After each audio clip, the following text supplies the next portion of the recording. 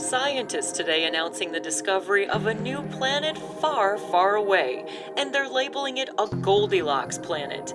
Not too hot, not too cold, to support human life. Scientists have developed new technology that can withstand the electromagnetic forces of wormholes, like the one that has allowed them to locate the planet Goldilocks I. They are sending a probe to the planet through the wormhole. America is ready to send astronauts to Goldilocks I. Scientists say they are... Goldilocks I flight will be manned by teens who can best withstand the conditions in the wormhole and survive what could be up to a year on the surface. NASA is taking applications from 18 and 19-year-olds with a strong background in STEM technologies.